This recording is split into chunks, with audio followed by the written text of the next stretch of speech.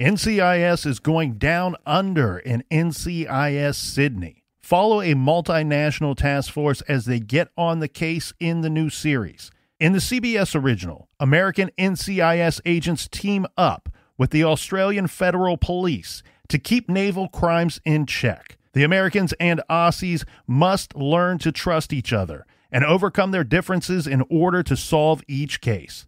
Stream new episodes of NCIS Sydney now on Paramount+. Head to ParamountPlus.com to try it free. When it comes to quality sleep, Ashley has you covered with top mattress brands at winning prices and with special financing options available. You can snooze now and pay later. Plus, your mattress purchase helps give the gift of better sleep to children in need and U.S. Special Operations Forces. Visit your local Ashley store or shop online today and make every snooze count. Financing is subject to credit approval. See store or ashley.com for details.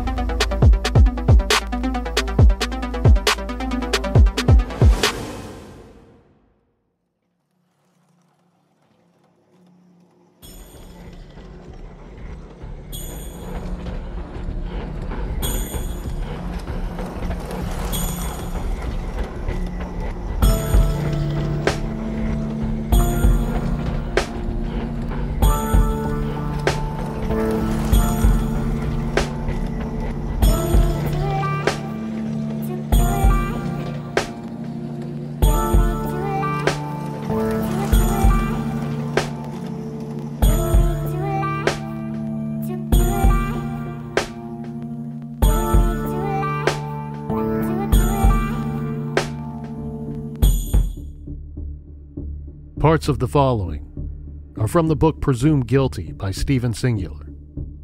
On June 17, 2016, the Boulder Police Department arrested Gary Oliva, age 52, for uploading 20 or more images of graphic child pornography to a Google email address. Google then sent a cyber tip to the National Center for Missing and Exploited Children, forwarded on to the Boulder Police Department via the Internet Crimes Against Children Task Force. Some of the images showed a girl thought to be between 4 and 7, engaged in sexual acts with an adult male, whose face could not be seen. Oliva, a homeless registered sex offender, had been arrested in Boulder in 2000 for possession of marijuana and a stun gun, a weapon that veteran homicide investigator Lou Smith believed had been used on JonBenét Ramsey on the night of her death in Boulder in late 1996. When arrested in 2000, Oliva was carrying a photograph of the victim in a poem entitled Ode to JonBenet. Several media outlets report that Colorado inmate Gary Oliva has confessed to murdering JonBenet numerous times, but has never been charged. Gary Oliva has a history of violence and has been convicted of several sex abuse offenses, including first-degree rape. While in prison, Gary draws pictures of JonBenet and writes letters to those on the outside, requesting that they send him pictures of the little girl, who is forever frozen in time at the young ages of just 4, 5, and 6 years old, in dozens, if not hundreds, of images available on the internet. Gary penned the following letter about JonBenét Ramsey to an old friend while passing time during a stay at the Boulder County Jail. The letter reads, "My heart was split, and a flower appeared, and grace sprang up, and it bore fruit for my God. You split me, tore my heart open, filled me with love. You poured your Spirit into me.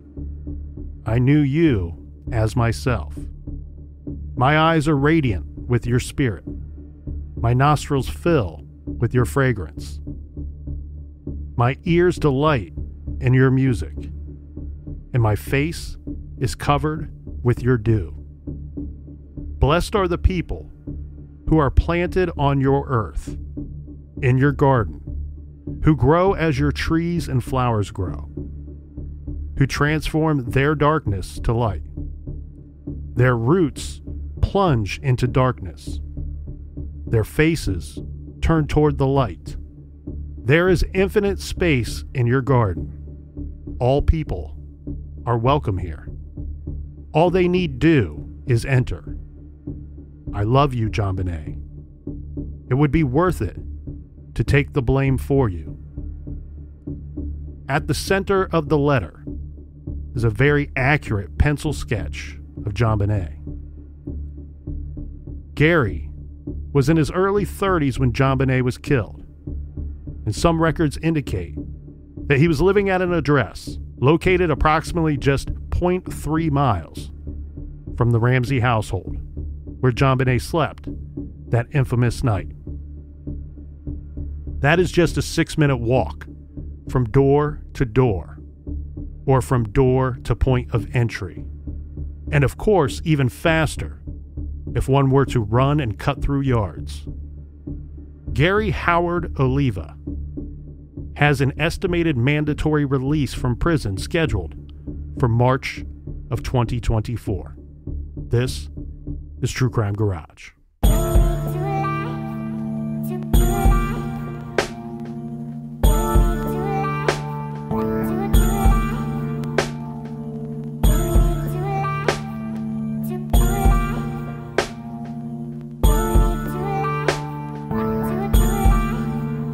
When you talk about the JonBenét Ramsey case, there is a suspect that just will not go away, and for good reason. Suspicion levels run high with this one, Captain, and we will get into some of the arguments for why Gary Oliva is a great suspect, and also the reasons why maybe he is not such a great suspect in the still yet to be solved, never an arrest made or charges brought forth in the soon to be 27-year-old homicide case of little 6-year-old Boulder, Colorado beauty pageant winner, the one we called Little Miss Christmas, JonBenet Ramsey. Seems now, all of these years later, so hard to believe that JonBenet, who, as we said in today's trailer, seen all of those pictures that we all have seen over the years of her at home with family or in one of those many beauty pageants, she is forever frozen in time to the young age of just 5 or 6 years old. She would have been in her early 30s today, maybe even celebrating Christmas with a child or children of her own this year. And with many famous cases, and some could argue that this is the most famous true crime case of all time, there's confessions. There are several confessors. And let's start off our timeline with this particular suspect and how he relates to the JonBenet Ramsey case. Right. So first, the suspect that will not go away, obviously, is Gary Oliva. There are many news outlets and online stories still this year in 2023 coming out about Gary and his potential ties to the JonBenet case. According to The Sun, Gary Oliva's fixation with JonBenet began decades ago. He first landed on the radar of private detectives working for John Ramsey in the spring of 1997 after someone from the district attorney's office called John Ramsey to alert him to a tip the Boulder Police Department had received about Oliva. Okay, so to break this down a bit, JonBenet is killed either very late on Christmas night or very likely sometime before 5:52 a.m. Mountain Standard Time, Thursday, December 26, 1996. Very quickly, Boulder Police Department sets up a tip line. Call in. Let us know if you have seen anything, heard anything, or know who is responsible for this little girl's death. But almost simultaneously, Boulder Police Department is also becoming very suspicious of the persons in the house. Maybe John, Patsy, or both were responsible or involved in the death and cover-up of JonBenet. What it appears that they did was to start the heavy focus on John and Patsy. So while they have this tip line, a phone line for people to call in, I believe that the actions of the Boulder Police Department, or the lack thereof, will strongly suggest that unless your tip or your information was about the Ramseys, they were not going to waste their time following up on the tip. So possibly knowing this in the spring of 1997, someone from the district attorney's office called John Ramsey to alert him to a tip the Boulder Police Department had received about Gary Oliva. However, this is after receiving 2 tips about Gary Oliva. The tip concerned information shared by a one Michael Vale, who is up front and center on the internet. You can Google his name, you can search engine Gary Oliva, and you're going to find Michael Vale. You're going to see him conducting interviews and being asked questions about his friend, Gary Oliva. Yeah, quote unquote friend. And Michael has been basically the spearhead since 96, waving the red flag saying, you guys need to look into Gary. Yeah. And so Michael Vale, he doesn't live or did not live in Boulder back then. He didn't even live in Colorado for that matter. He lived in a nearby state. So he calls the tip line regarding a phone call that he said that he had received from Gary Oliva the night prior. In that phone call, Gary claimed to have harmed a little girl in Boulder, Colorado. Mm-hmm. So some reports state that Michael Vale, who, according to Michael, may be Gary Oliva's best friend or very good friend from high school. Some reports state that Michael called the tip line on December 27th, 1996.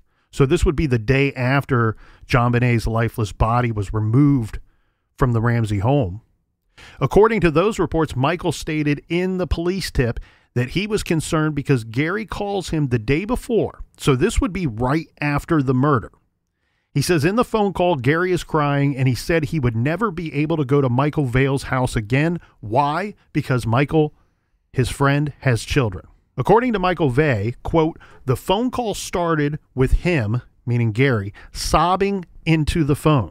Mm-hmm. He related to me that he had done something horrible. He mentioned he was in Boulder. The call, Michael says, came just after JonBenet Ramsey's murder. Gary told him he had hurt a child. Quote, he was sobbing like you've never heard a grown man sob or cry before in your life, and I knew this was very serious, end quote. Again, the man he was calling about was Gary Oliva. Who is Gary Oliva? Well, he's a convicted sex offender from Oregon who made frequent trips to Boulder.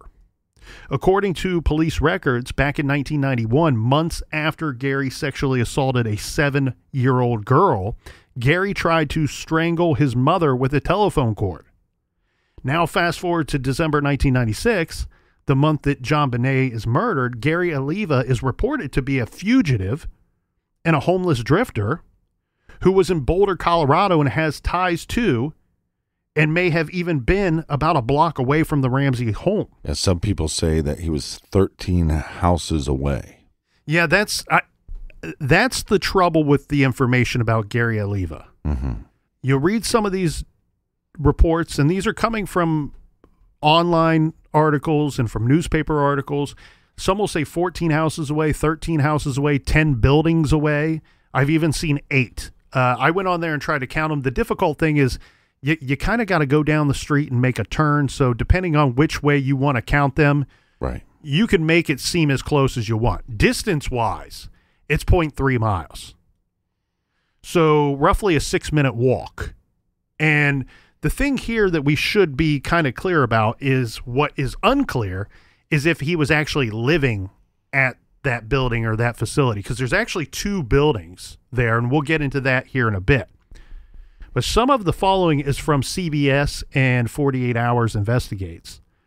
Remember Ollie Gray? We talked about him a little bit last week. Ollie Gray, an investigator who worked for the Ramseys, for many years says that Gary frequented buildings owned by a local church, which fed homeless people. The buildings, according to this report, were just 10 houses away from the Ramsey house. Boulder Police Department investigators never responded to Michael Vale's tip. They never called him back to get further information, and he reported the call for a second time 3 months later. So when he doesn't hear anything back from his first tip, he's very concerned. He still sees that there's an ongoing investigation going on TV. He calls back, hey, I called in this tip. I have all this information that I believe is important to your investigation, important to the murder of this little girl. Nobody called me back. Mm-hmm. Nobody asked for more information. And he says that when he called back the second time, 3 months later, again, he was met with silence. When you hear Michael's story, I think it's more chilling when you find out that his communication with Gary was not over the phone normally. And so this call was pretty much out of the blue. And it was the first time he talked to him in years. So you get a phone call from this guy that you once knew. They say, quote unquote, friend, but Gary was more of a acquaintance. They went to a very small school, so everybody knew everybody. And now you got this guy from your high school calling you and they used to call him Scary Gary was his nickname. And Scary Gary's on the phone crying and telling you he hurt a child. I mean, you want to talk about an intense phone call. And the only reason why he was able to put together any link to the JonBenet Ramsey case was, Gary is from Oregon. So he started asking him questions, and the more answers he got from Gary was then catching on to the fact that Michael was trying to get information from him, and then disconnects the phone call. So after this second tip comes into the hotline, and once again, not followed up on, that is when, quote, someone at the DA's office, end quote, passes this tip to John Ramsey's team of attorneys and private investigators. I have my suspicions here, Captain. We just mentioned Ollie Gray. And last week we spent a lot of time talking about the late, great master detective Lou Smith. We briefly discussed Ollie Gray with John Anderson. But who is Ollie Gray, and why, like Lou Smith, is he so important to this case? Well, Lou Smith was not the first investigator to work for the Boulder District Attorney's Office trying to build a case against the Ramseys, and then decided to quit. And then later, I don't know if I would say Lou Smith teamed up with John Ramsey, but he certainly went to that side of the argument. Right. So the short of it is Lou Smith is brought in to investigate the murder of JonBenet. That's what he's told. Once he gets there, he's seeing the situation very differently. He's seeing, I was brought in to build a case against the Ramseys, not really to investigate the case. And once he says, look, the evidence isn't leading me to your theory or to what you believe has happened here, I can no longer in good faith work for your office. Well, he's actually following the trail that was blazed by a one Ollie Gray. So Ollie Gray, same situation. He's a private investigator working for the DA's office, Boulder, Colorado DA's office. Later, he quits, and then he goes and he officially joins John Ramsey's investigator team, private investigator team. And what I think is so important there, we sit here 1,000 miles away from this case, almost 27 years after the fact. There's so much flim-flam crapola on the internet and even in respectable, reputable newspapers about this case. It makes it very difficult for two guys in a garage. Two handsome guys. Experts we may be in some kind of level of true crime, having done 700 episodes. 10 million if you include all the off-the-record episodes. 10,000,001. That's right. But the thing here is it gets difficult for any true crime buff to look at this, any armchair sleuth, basement detective, whatever you want to call us, to look at this case and go, well, if you can do that and you tell me that you know what happened here and who's responsible, I will tell you you are a damn fool. What I'm trying to point out here is that investigators with more expertise, more experience, and more know-how than anybody, any detective at Boulder Police Department, when they were brought in to see things and investigate this case and get paid to do it up front and center, both of those detectives walked away from the Boulder District Attorney's office because they were not building a case against the Ramseys. So I think it's important to go, look, these experts who, look, we are, nobody's perfect. Every human is flawed in some way. They could be wrong too. But the ones that were at the center of this case that know far more than any of us ever will know or uncover in our entire lives walked away and went and joined the other team. So, again, what did the Boulder Police Department do with this tip that came in from Michael Vale? They did nothing. Why nothing? Well, according to Lou Smith, the Boulder Police didn't follow up on 95% of the more than 3,000 phone tips that came in. 3,000 phone tips come in, and according to this detective, who is much more religious than the captain and I, he says 95% of these tips were not followed up on by Boulder Police Department. In Gary Oliva's case, police didn't investigate him until nearly 4 years after JonBenet's death. That is when Gary was arrested in Boulder in 2000 for possession of marijuana and a stun gun. When arrested in 2000, Oliva was carrying a photograph of JonBenét Ramsey and a poem entitled Ode to JonBenet. Of course, most know, when reviewing Lou Smith's intruder theory, one of the aspects of that case that he was looking into was the possibility that a stun gun caused two yet-to-be identified marks left on the victim. So that was back in 2000. But Gary can't stay out of trouble. In 2002, he was wanted in the state of Oregon for probation violations. He turned himself in to Boulder police. His words in 2002, he claims he never used that stun gun on a child. He says he did not hurt or kill JonBenet. When asked whether he told his friend that he was attracted to little girls, he said, quote, "I don't want to talk about that." Sounds like a admission of guilt there. Yes, exactly. But it's also tough in this case because the Boulder Police Department, we both, I think, lean towards the idea that they came up with their theory that the parents were involved when the parents are the murderer of this girl. Now we have to build the case around this conclusion. And that's not how this is supposed to work. You're supposed to follow the evidence, and the evidence leads you to a conclusion. But I also don't fault people. Some of the comments that we got about the Lou Smith episodes were, well, he had this tight relationship with John Ramsey, so therefore that would hinder him able to look at this with an unbiased lens. And I'd argue that I think they're correct.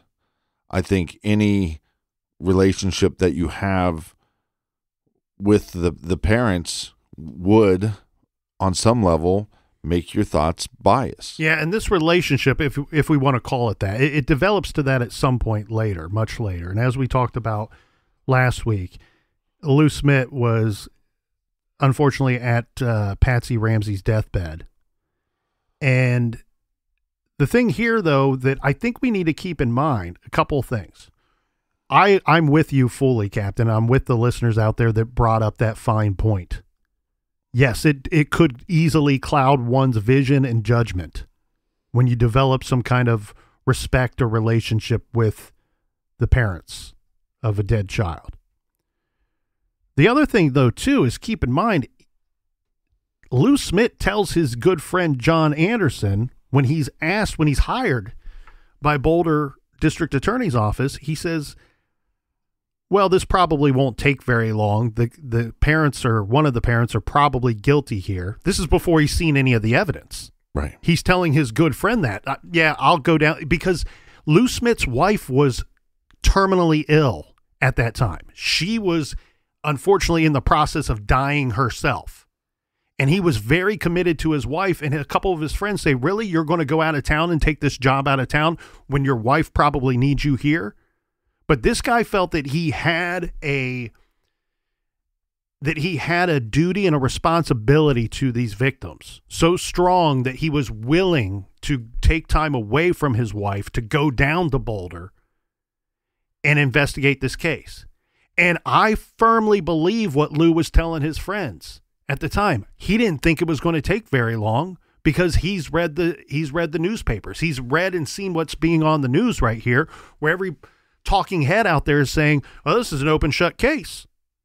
One of the family members did it. One of the parents did it.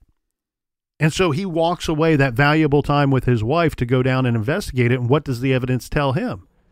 The evidence he's seeing is he's finding evidence to support a possible intruder theory.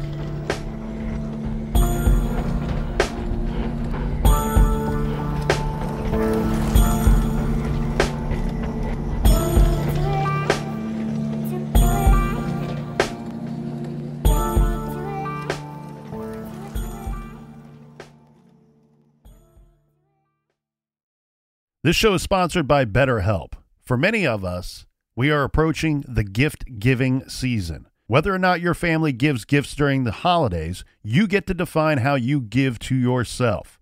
And the holidays are a great time to do that.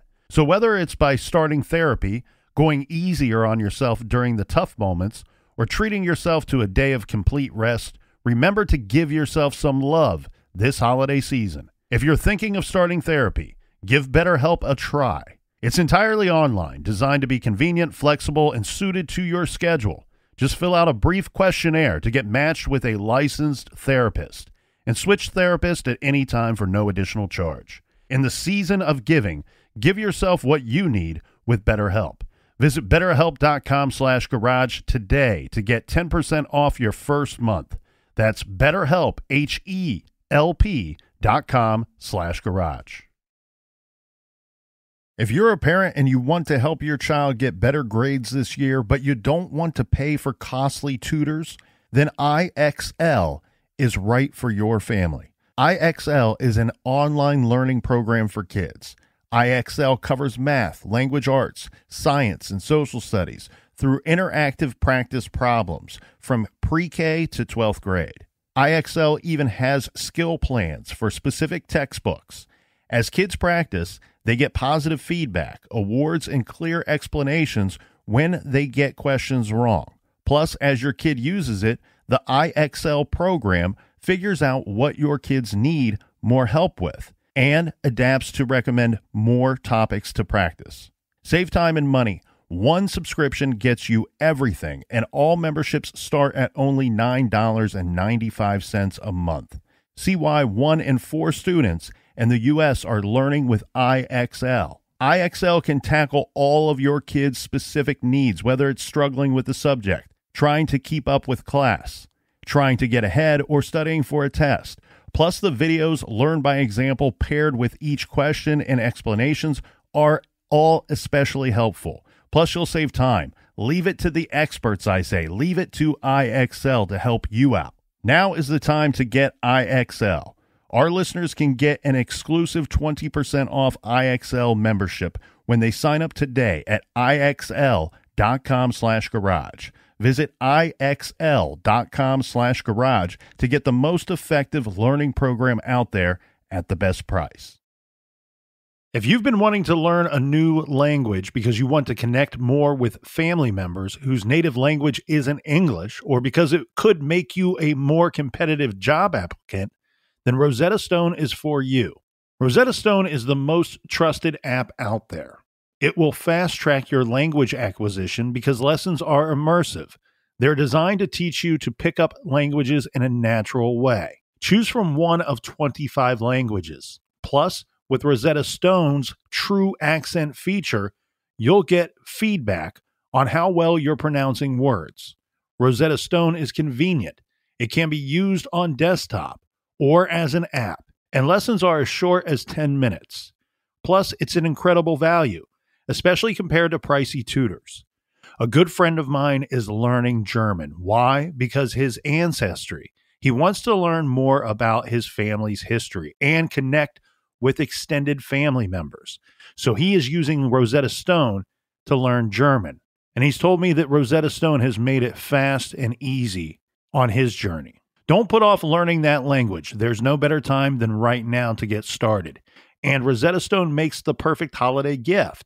For a very limited time, True Crime Garage listeners can get Rosetta Stone's lifetime membership for 50% off. That's 50% off.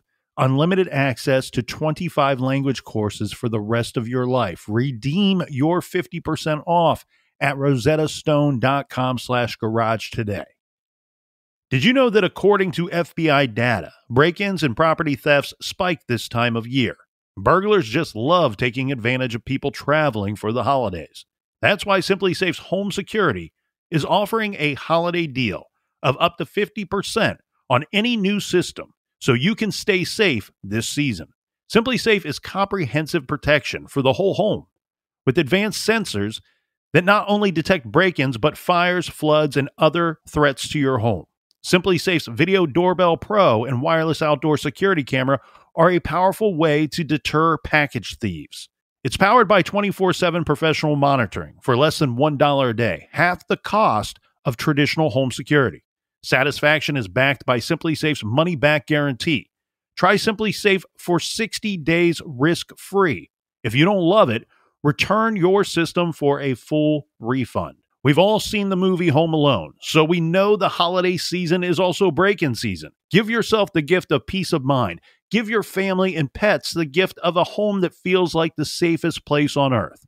Some people travel for the holidays, and what better way to keep an eye on your property and home this year while away than with Simply Safe. This holiday season, protect your home and family with Simply Safe. And for a limited time, you can save up to 50% on any new system with a Fast Protect plan. Visit simplysafe.com/garage.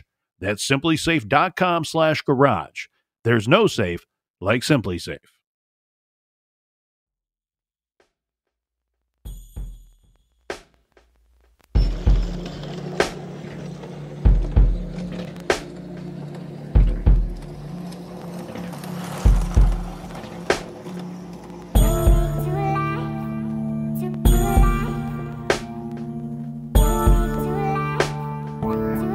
All right, welcome back to the garage. Cheers, everybody. Onward and upward. Cheers to the people in the back. Cheers to all the people that left comments on Instagram and Twitter, or X, or whatever Elon Musk is calling it these days, about last week's episodes with John Anderson and as they relate to the JonBenet case.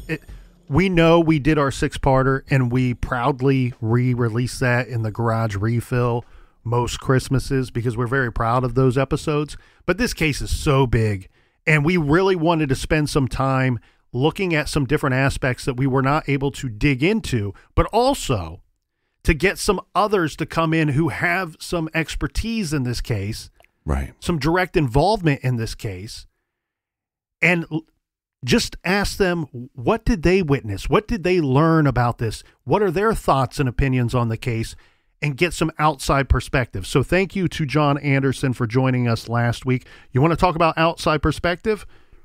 Remember when Gary Oliva when he's arrested, he says, when asked, are you attracted to little girls? He says, I don't want to talk about that. That was a quote, direct quote. Yeah. I don't want to talk about that. Well, Gary doesn't want to talk about that, but we will. So let's go way back before the murder of JonBenet. Again from CBS, Michael Vale, Gary's good friend from high school, says that after high school, Michael and Gary thought a fun way to keep in touch would be through the use of audio tapes. Mm-hmm. So Michael and Gary would each record something on a cassette tape and then send it to the other one to listen to. That's how the captain and I spent our time before the creation of podcasts. So Michael says that the tapes, what's that? Making tapes and sending them to each other. So Michael says that the tapes were just kind of this goofy thing that they did. Right. Right. Like Michael saying that he would go to Carl Jr.'s. I think that's a fast food joint, right? So he'd go to like a Carl Jr.'s and interview someone there and then send the cassette tape to Gary. Right. Gary would do things like going to a grocery and pretending to interview a cookie. You know, so kind of fun, creative, goofy stuff. Right. But according to Michael, in 1989, Oliva's tapes changed dramatically, and the tapes started getting dark and then depraved and even went beyond that. They got sick. They got sicker. Michael says some of the stuff would turn his stomach, saying that on one tape, Gary was pretending to be babysitting a friend's daughter. Yeah. On one tape, Gary talks about raping a little girl. On that same tape, simulating a rape. Yeah. On another tape, Gary talks about hurting a child. Listen to this quote from Michael saying Gary said on one tape, quote, "Some of the things I do, like making bacon strips out of little girls. You see, I'm into it, you know," end quote. So Michael says these tapes got very strange, very disturbing, starting in 1989. Now let's go to 1990. When Gary gets arrested for molesting a 7-year-old girl. In the police report complaint, the little girl says Gary touched her butt and in her vaginal area 3 different times while showering with the little girl. This little girl was left alone with Gary. Now, I have Gary Howard Oliva's birthday as 1964. My state school math tells me that old Gary is about 26 years old when these incidents occurred. Now, I'm not victim blaming here, and I'm guessing there are others that have regrets about this whole situation. The captain and I, while different people, in many ways, we are very much the everyman. So sort of everyman splaining here to the ladies. I can say with 100% confidence as a man, as a grown man who has lived through and thrived even in my 20s, no regular guy wants to have or hang out with a kid that is not his or related to him. It's boring and it's annoying. And definitely not hang out with a child in a shower. Exactly. If you do not have to pay or beg a guy at that age to watch your kid or to be left alone with them, then there's probably something wrong with that dude. That is probably not a normal guy. Mm-hmm. We've reviewed too many of these cases where after a rape, molestation, weird photos were taken of a kid or kids, and the parent or guardian is saying, I left her with a neighbor. He always seemed like a nice guy. I left her or him with my brother's best friend who I had met 3 or 4 times. I thought it would be okay. Nope. If a regular guy really doesn't want to spend time with your kid that he doesn't know. Yeah, Adam Carolla used to have a joke that when they asked for chaperones for a school event, whoever raised their hands first, you have to eliminate. And it's the guy that is begging you not to be, the guy that begs you not to be a chaperone is the guy that you actually want to be a chaperone. That's the thing. Like Boy Scouts, Cub Scouts, all those things. You investigate all the problems and the issues organizations like that had, and you realize very quickly, wait a second, there's grown men with no children of their own involved in this organization volunteering large amounts of their time. Those are the people they always end up having problems with. Well, and it's not saying that there's not good people that want to leave a good mark on society, but that's a very, very small percent of very small. Those people. There's a higher number of people that want to do bad things to kids. And that's why they position themselves around children. Yeah. Okay, so that was 1990. Now we go to the next year, 1991. In May of 91, Gary Oliva is arrested for attempting to strangle his mother with a telephone cord, This is in Oregon. According to the police records obtained by the U.S. Sun, during the course of the attack, Gary threatened his mom, warning, quote, "I should have killed you a long time ago." He also stated when the sheriff arrives, "They will find you dead." Oliva removed a butcher knife from the drawer and had it in his possession, the report reads. Oliva also pulled a telephone cord loose from a telephone. Back in the day, young listeners, we had phones that hung on the wall in our houses. Connected by cords. And they would have a cord. And he pulls this cord out from the telephone, wraps it around his mother's neck, and he begins pulling it tight. It makes you wonder if there was some kind of abuse towards Gary as a child, or maybe there was a sexual abuse towards Gary that maybe his mother knew about but didn't do anything about. Really begs the question of when he says, I should have killed you a long time ago. Oliva ran off before police arrived, but was later caught and jailed for 17 months. In 1996, JonBenét Ramsey is killed, and then on a cold December night marking 1 calendar year since JonBenét's murder, dozens of mourners showed up for a candlelight vigil outside the Ramsey home. One man present there that night was of interest to the keen eye of the master detective, Lou Smith. That face in the crowd was Gary Oliva. Quote, "Many times criminals do return to the scene, and that was on the anniversary. That puts him right there at the Ramsey house a year later," end quote, says Lou Smith. December 12, 2000, Oliva is arrested on the University of Colorado campus on charges of criminal trespass, drug possession, and possession of a weapon by a prior criminal offender. At the time of his arrest, Gary was found with a stun gun in his possession, in addition to a photograph of JonBenet and a poem he had written about her. In 2002, Lou Smith told CBS 48 Hours that Oliva may have been part of a group of several men who broke into the Ramsey home. Now, also in 2002, CBS News reports that police said Oliva is not a suspect. Sources say his DNA doesn't match evidence at the scene, end quote. Make special note of that because we will circle back to that as we go.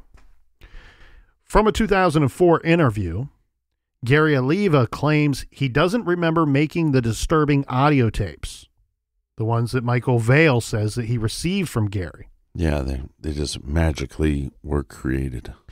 What he will admit to is an obsession with JonBenet and claims to have a problem being around young girls. Well, that's a polite way of saying it. Mm-hmm. Oliva told 48 Hours, "I believe she," meaning JonBenet, "I believe she came to me after she was killed and revealed herself to me." Strange. We do need to point out here, and I don't love this statement. It's been reported that Gary has been classified as a paranoid schizophrenic. Right. I don't know why they chose to use the word classified rather than diagnosed. So I don't love that statement, but I've seen it several places. Mm-hmm. In June of 2016, Gary is arrested on child porn charges. Now, look, I get it.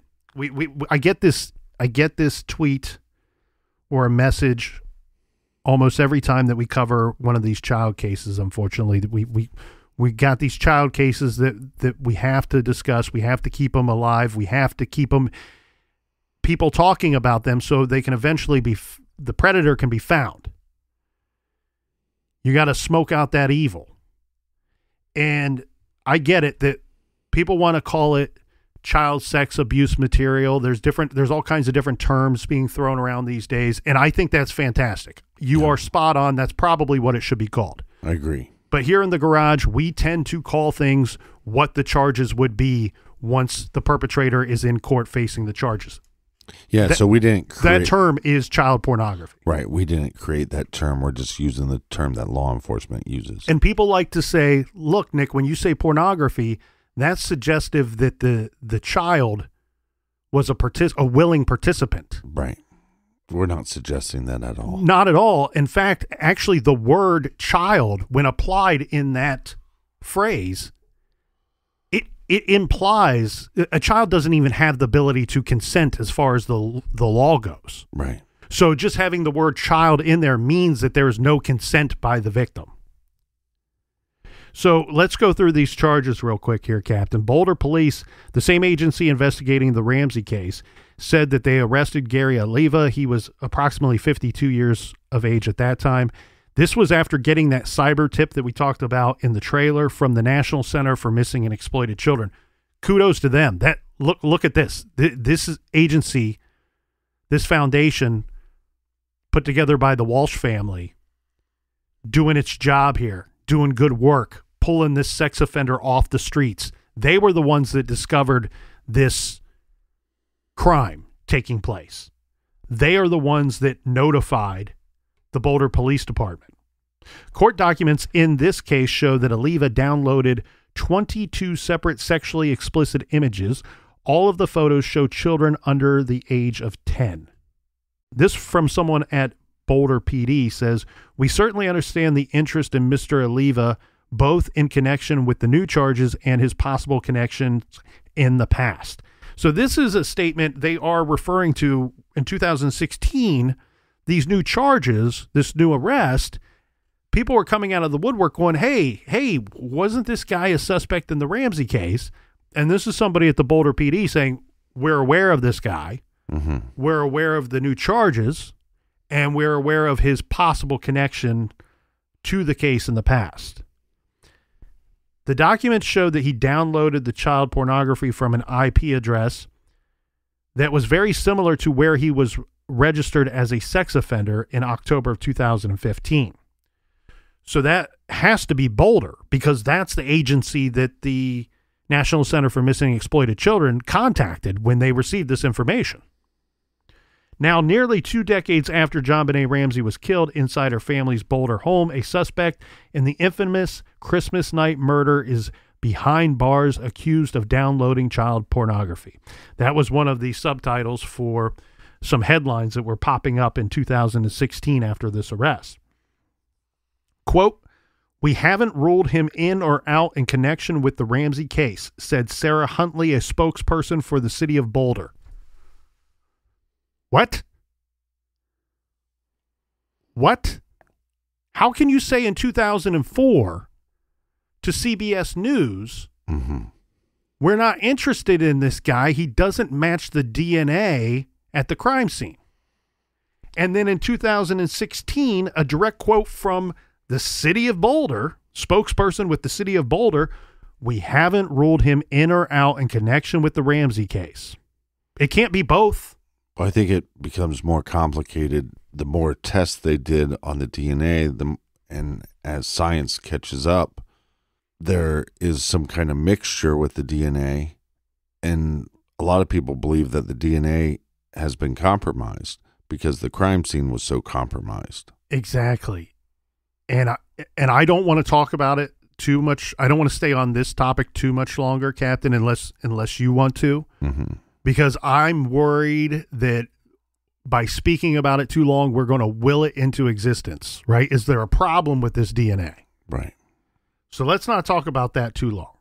But let's talk about the idea that there could have been 2 persons responsible in some form or fashion. And it's very difficult for a detective who's investigated 200 homicide cases to pick up a guy and find a stun gun on him, a picture of your victim, a poem about the victim. You review his background, and he's got first-degree rape charges against a 7-year-old girl. JonBenet was 6 years old going on 7. Most of these guys have a type. Right. They have a certain age group that they like. Age is very important to them. And the high school friend that Gary was making contact with, Michael, says that he knew that Gary had a fascination with 6-year-olds. Here's the thing, Captain. Here's something that did not happen in this investigation. Why? Because the men and women working for the Boulder Police Department didn't have enough experience in this realm, in this world, in this sick, depraved world of child sex murder. And that's not their fault. Good for them. I hope and pray that all of us never have to deal with this directly. But here's the thing. They were inexperienced, and what they did not do in this case is something that your old garage guys would be doing. The old pervert roundup. It didn't happen in this case. In this case, if this were my case, and if this were the captain's case, you better believe your ass that we would be doing the old pervert roundup. And guess what?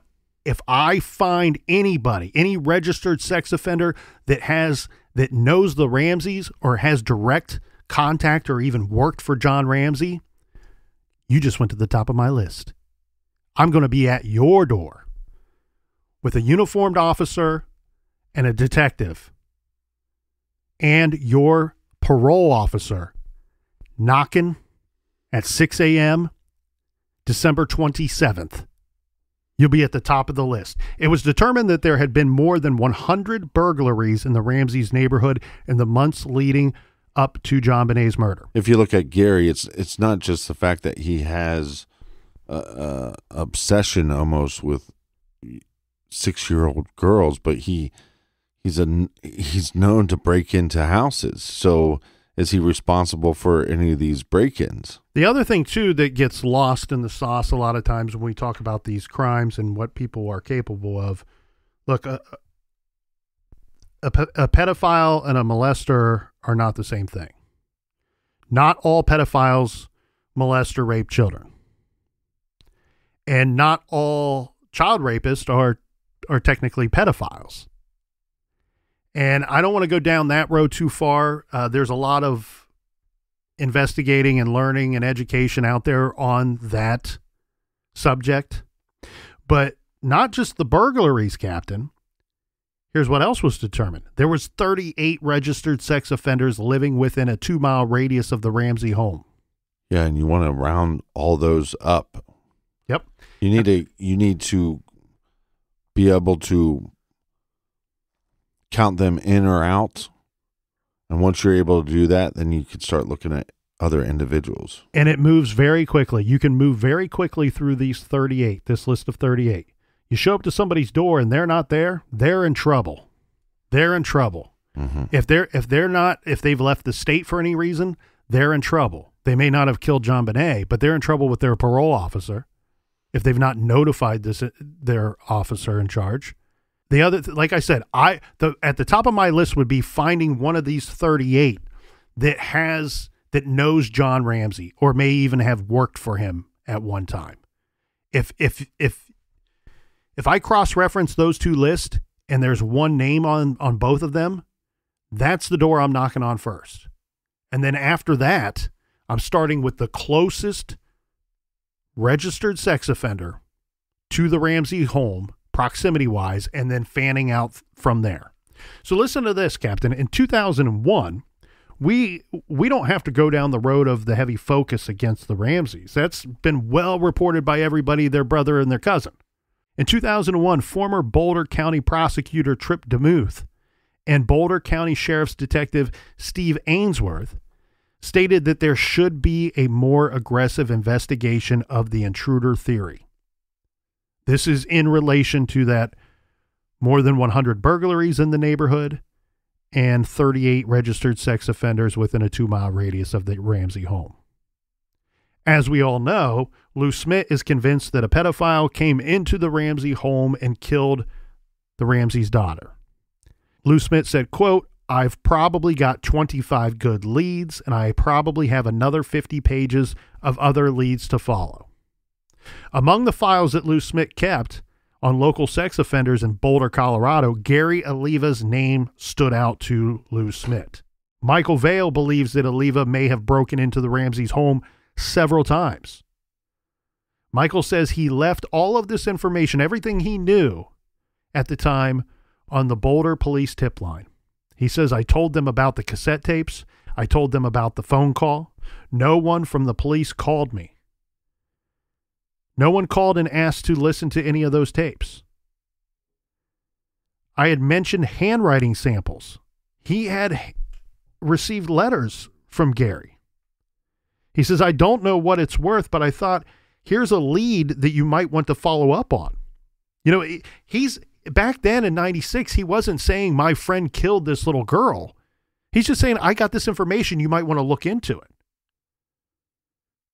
He says, I know this weird fellow that's in Boulder, Colorado. I left all that information about the tapes, the handwriting, the phone call. I called them and I told them that, and no one from the police department ever called and asked about any of the information I left. Again, it goes back to that they already came to their own conclusion. So anything that doesn't fit that narrative, they just didn't look at, and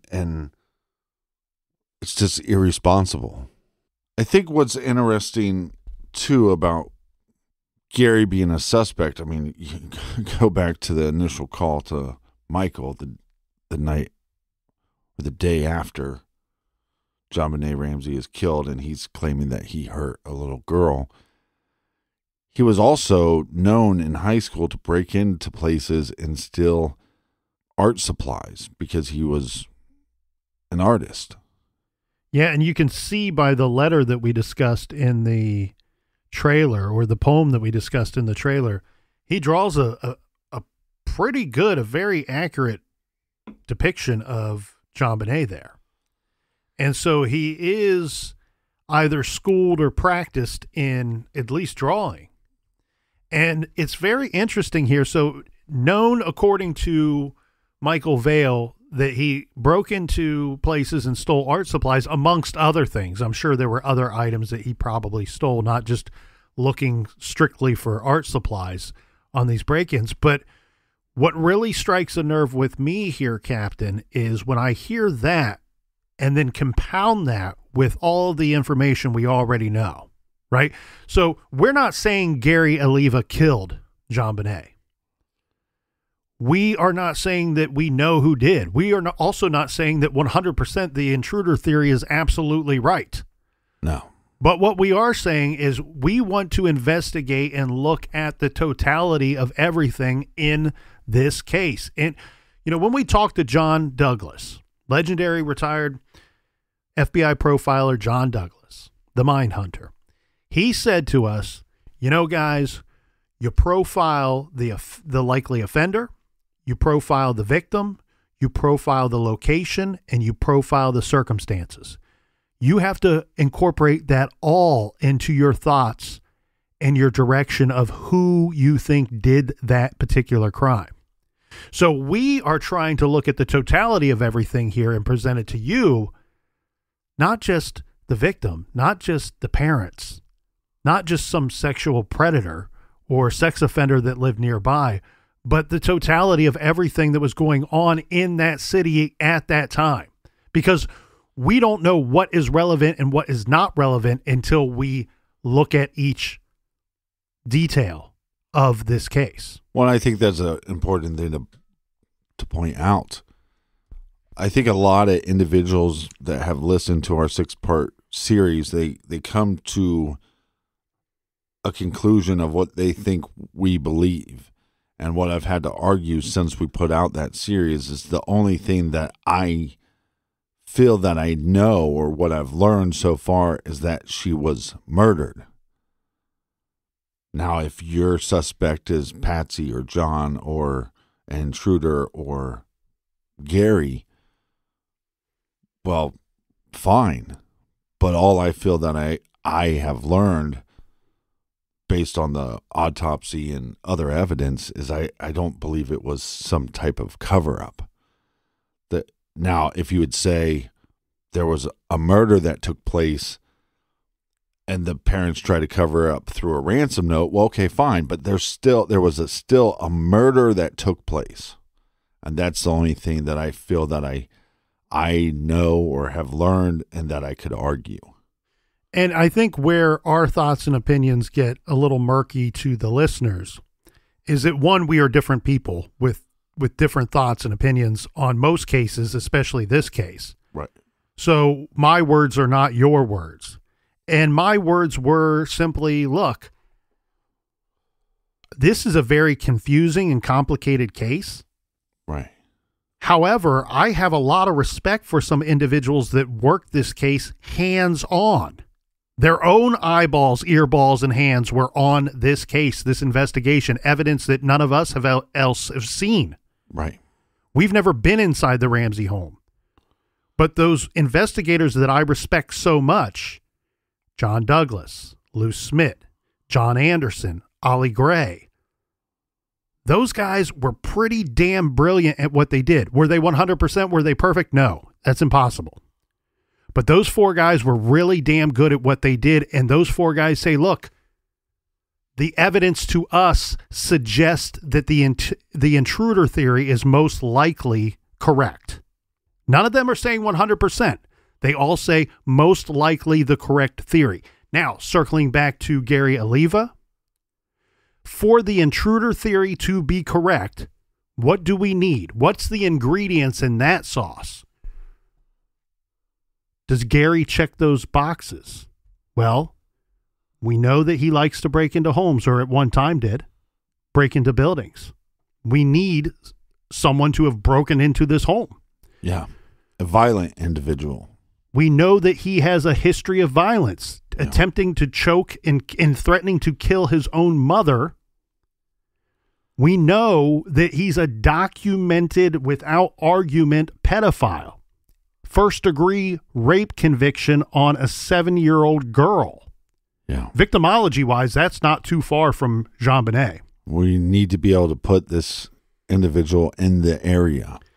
He is in the area. It gets a little convoluted here, Captain, because I've read plenty of articles that do say that he lived 10 to 14 houses away from the Ramseys. Right. What I think we can confirm, what I feel confident in reporting to everyone, is that he had direct ties to a building that was 10 to 14 houses away. Yeah, I believe that's where he was receiving mail. Yeah, he was known to have picked up some mail there, and keep in mind that church and the church buildings there, there's more than one building, at least two that I've identified. They were feeding the homeless, and he was known to go and eat there. So whether or not he lived there is up for debate. Whether or not he even stayed a single night there, up for to debate as far as I'm concerned. What is not up for debate is that he had ties to that building. Right.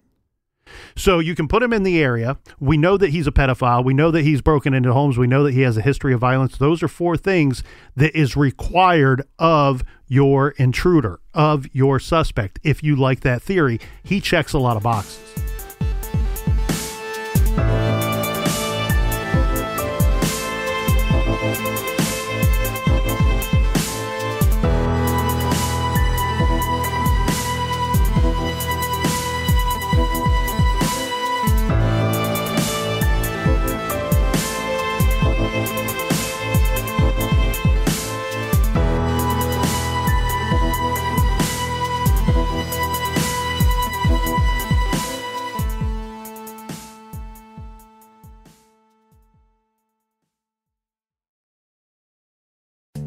Looking to save big on holiday shopping? Xfinity Mobile has you covered. Now through January 10th, ask how you get a free unlimited intro line for a year when you buy one line of unlimited. Plus, see how you can also get up to $800 off an eligible 5G phone during our Black Friday sale. Now through December 5th. Visit XfinityMobile.com to learn more. Restrictions apply. Xfinity Mobile requires Xfinity Internet. Reduced speeds after 20 gigabytes of usage per line. Data thresholds may vary.